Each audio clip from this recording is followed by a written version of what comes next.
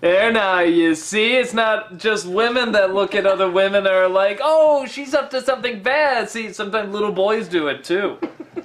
Sexist against your own kind. It's true, and I'm an embarrassment to my kind, I guess. Yes. Well, I kind of egged you on, though, too. I'm like, yeah, they do, but men... You're a jerk! Yeah, but men kind of go and start wars and kill things. So, you know, if I had to choose... You know why they do that, though? Because there's that woman. I don't like him, sweetheart. Go kill him for me. All the wars in the world are caused because of that? Wow. I didn't know we were that stupid. Think about it, man. Seriously, think about it. I'm thinking about What would you do for your wife? it. And now I want to start a war. I'll be back. See? Okay. All right, Aw. You're like totally on board. Like, yes. Oh. No, I want to take over the vlog. Oh, no, that'll never happen. Damn, I'm the master. And now I get that segue. Damn it, you worked in that segue without me even knowing it. But, And you saw the title, too! yeah, I know. So I'm really bad. Okay, well, speaking of which, Henchman. This is Henchman. Another Marceline episode, which is a, as you said, a fan favorite. Oh, yeah. And I can sort of see, again, I can sort of see why, because she just sort of, even if it's not really evil, she just sort of does her own shit. You know, it's just like, like, I'm gonna make something look really, really evil, and no, I'm just singing for a little baby born. Come on, this is fun. And so, okay, so she has this henchman that's, like, really, really old, and Finn gives up his... After sliding down that thing, what the hell is the bones of that thing? That's... I want to know the story behind that thing. So she goes and, so he gives up, he trades himself, this old man, and he becomes the henchman. Finn becomes the henchman, and Jake keeps trying to save him, but he's too terrified. And boy, some good transformations with him in this one. I love when he sinks his head in almost like a jar. Yeah. Because he's so afraid. I love it when he's about to attack her. As soon as she turns around, he shrinks down really small, runs away. I mean, good jokes with that.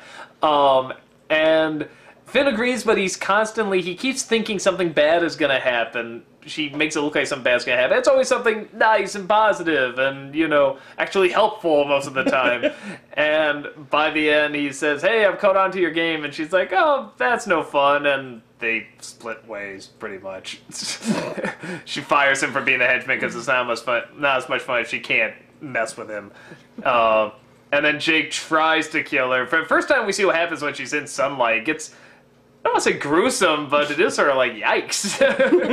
You know, they could have just had her go, ugh, but no, she's like getting all red and crumbling and stuff, so, but that was cool.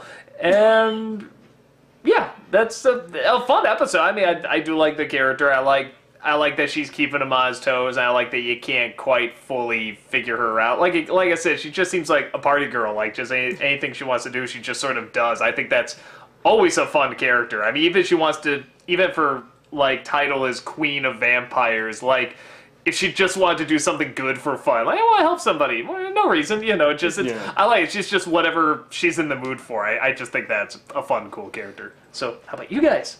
Well, I love her, and I love this episode. I think what I love about her is, I mean, everything that you said too, she has that certain freedom of, she's free in a sense, and that she'll do whatever she wants and it doesn't matter.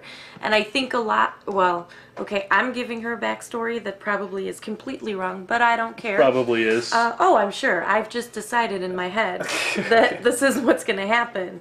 No, I felt like the way she was acting in this episode, it was pretty interesting because it's like someone that kind of just never really fit in, or someone that's kind of been, you know, just viewed differently. And it's like, instead of sitting back and going, oh man, this sucks, everybody's afraid of me because I'm a vampire, but I'm a really great girl. You know, she's like, yeah, okay, I'm a little weird, I'm a little odd, but whatever.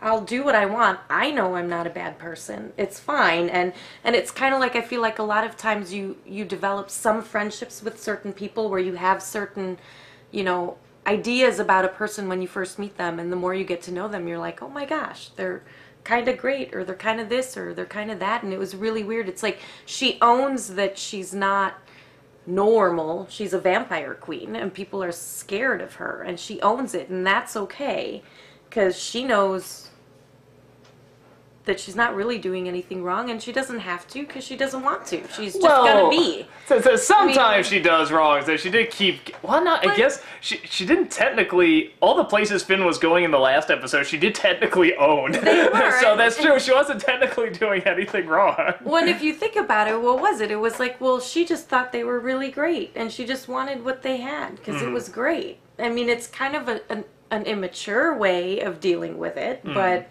in a sense, again, she wasn't malicious about it. She wasn't kicking them out because she was just a jerk. She just wanted what they had. She wanted their happiness. But let's be honest, not because it was being a jerk, but it was a perk. Kicking them out. I'm sure she was like, I'm a jerk. That was fun. You know, sort of thing. But the other thing I noticed too is that I never noticed in the last episode. I never noticed the bite marks that she had. Yeah, I actually never ever picked up on that. So. So that shows, okay, so she was definitely, like, not born but bitten, so she probably had, whatever, a different life, before this. And then, however, she rose to the ranks of Vampire Queen, if that's...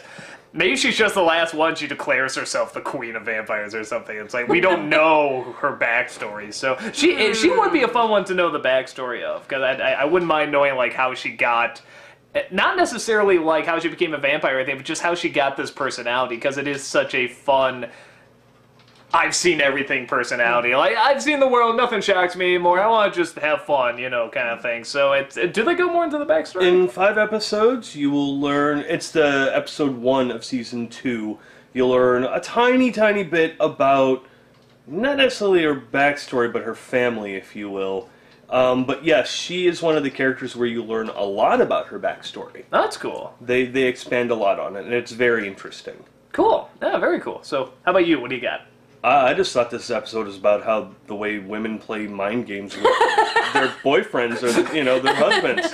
She said a sexist thing last time, but she just barely got away with it because she is that sexist. Now you're gonna throw... your piece in there. No, but look at how the episode goes. And Finn said it himself.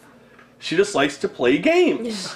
And women like to play games with guys. And women, Now, hold on. Now, to be fair, men definitely like their games too. You know what?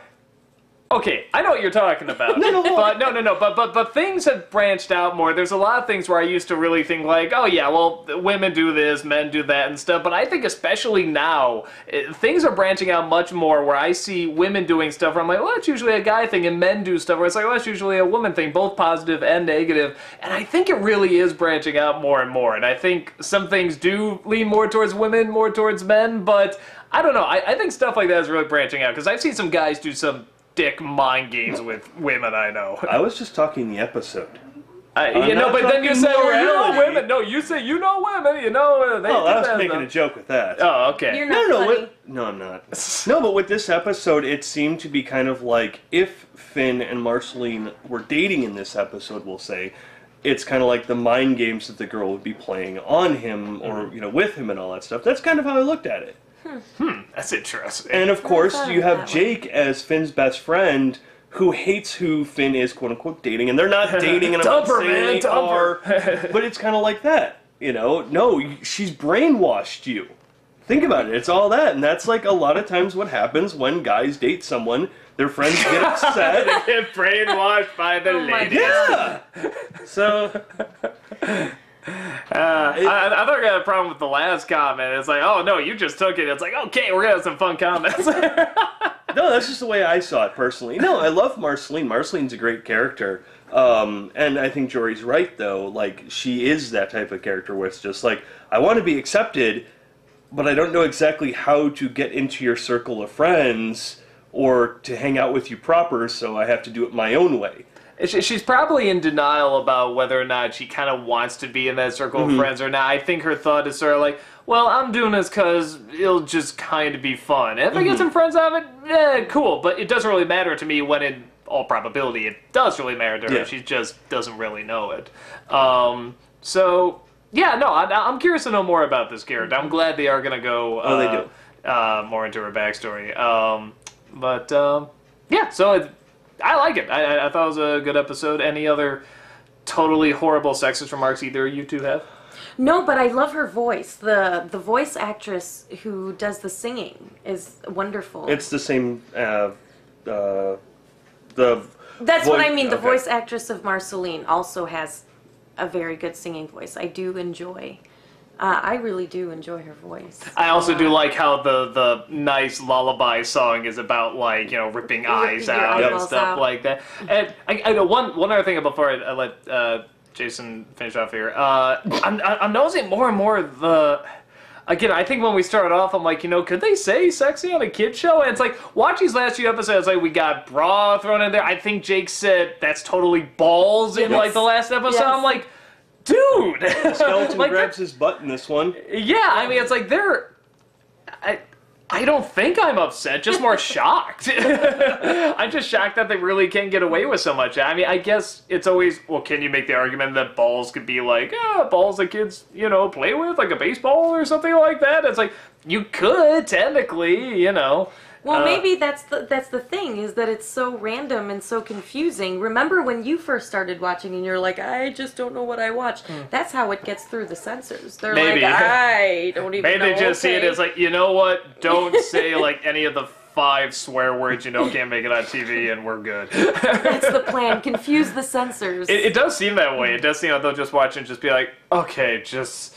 While we watch Adventure Time, just give it a pass. Do they say any swear words now? Okay, just give it a pass. So, yeah, how about you, Jason? No, just random sexist comment. Sexist comment. I'm gonna go play in the knife rain. Segway. Bye. Okay. Bye.